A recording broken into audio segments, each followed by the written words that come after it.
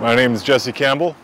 I'm a Métis and Cree mural artist, and right here we're painting a mural in beautiful Rock Bay, Victoria.